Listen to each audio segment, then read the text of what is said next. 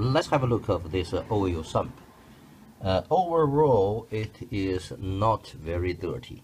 You see inside, that's a little bit of oil left, and that's the sensor still there, and you can see the gasket still on this. And in this, I found also some plastic pieces of a timing guide.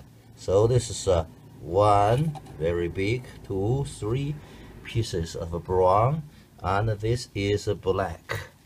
And this is something like also from the guide parts, the black plastic and the brown plastic. You can see some holes.